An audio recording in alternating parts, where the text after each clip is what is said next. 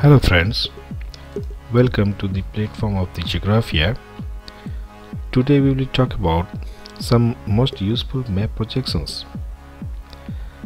Most projection is mostly used for making maps since 5 or 6 centuries ago. The orange peel problem is perhaps the most widely cited analogy that geographers use to explain why a three-dimensional world cannot be represented into two-dimensional without any distortions.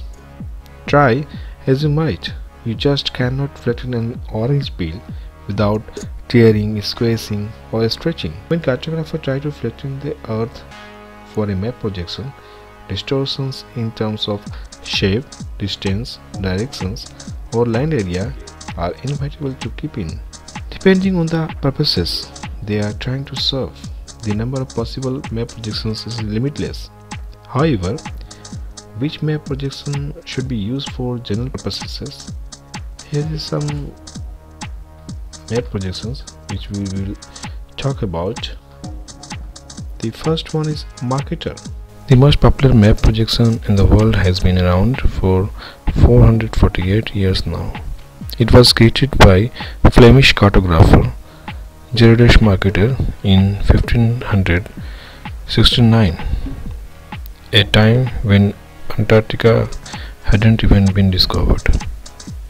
Marketer was designed as a navigational tool for sailors, as it was most convenient to hand plot courses with parallels, rules and triangles on this map. In most maps, when you try to fix one kind of distortion, you increase another kind of distortion. However, Marketer is one of those rare maps whose answer to latitudinal distortions was to ensure that the longitudinal distortion is equally bad. On a Marketer projection, Greenland is roughly the same size as Africa. In reality, Africa is almost 14 times larger, and Greenland can fix or fit inside China no less than 4 times.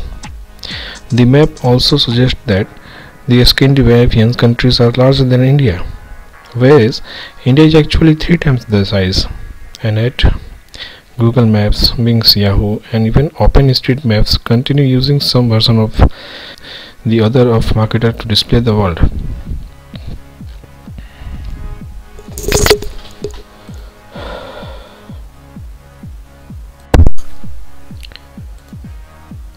The second map projection is goalposts. The biggest criticism for the skewed Marketer projection came in 1973 from German filmmaker and journalist Emma Peters. Peters argued that by enlarging Europe and North America, Marketer maps were giving white nations a sense of supremacy over non-white nations. His solution, an equal area projection that would be showed the correct size of countries relative to each other. Note that the Goalposts projection came without any flaws. In its quest of removing size distortions, the map stretched some places near the pole horizontally to a shocking degrees. It also stretched land masses vertically near the equator. So, if the map looks really odd to you, it's because the shape and angles are all wrong. Exactly the reason why we don't see this map online much. Nevertheless, it's quite widely used in British ecosystem.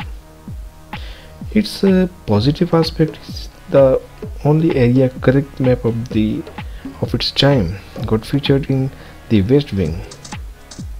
Its negative aspect is galled the cartographic community in 1980s. Third map projection is developed by Robinson. American geographer and cartographer Arthur H. Robinson came up with this projection in 1963.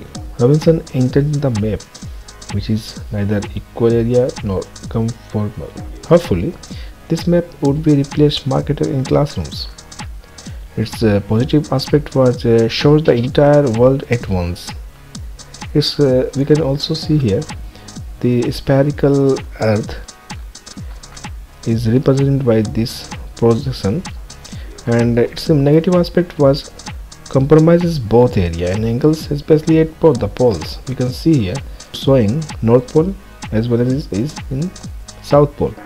Next most popular map projection is Winkel triple. The map projection was proposed by German cartographer Oswald Winkel in 1921. The Winkel triple projection is quite the opposite of Robinson. The map resorts to the mathematical to measure types of distortions, that is area, direction and the distance. Nowadays the most popular projection is orthograph. This is hands down the most accurate map projection in existence. In fact, orthograph world's map is so proportionally perfect, it magically folds it into the three-dimensional globe. Japanese architect Hajime Narakawa invented this map projection in 1999 by equally dividing a spherical surface into 96 triangles. These triangles were then projected onto a tetrahedron, which not only helped maintain the proportions of land and water, also helped to unfold the map into perfect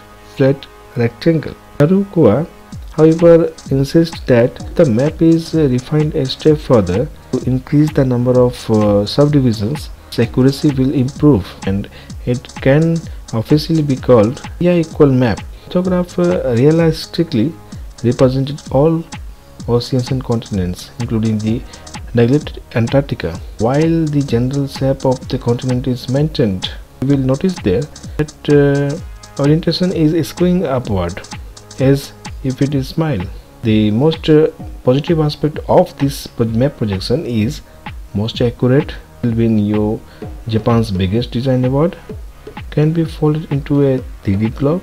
This had also negative aspect. The Arctic Circle gets somewhat excused, and direction of north is also not mentioned here. These are some most useful map projections which is being used to show three-dimensional as a earth into two-dimensional on a paper, and in which the oldest map projection is marketer projection, whereas newest is orthograph projection. But it is a real fact that no one map projection having the capacity to show the three-dimensional earth into two-dimensional on a paper sheet in point of reduced accuracy, and in terms of perfection. Orthograph map projection is perfectly being used by cartographers. It has also contains error which we talked earlier. Anyway, I have no any option to show these distortions because it's impossible to show three-dimensional object into two-dimensional, but we have no any options. We have to use map projections which to show the world on a two-dimensional object, such as map on a paper, on a blackboard, on a paper of books or maps, etc. Thank you for giving your precious time for this video. Thank you so much, friends, and knowledge of projection. Thank you so much.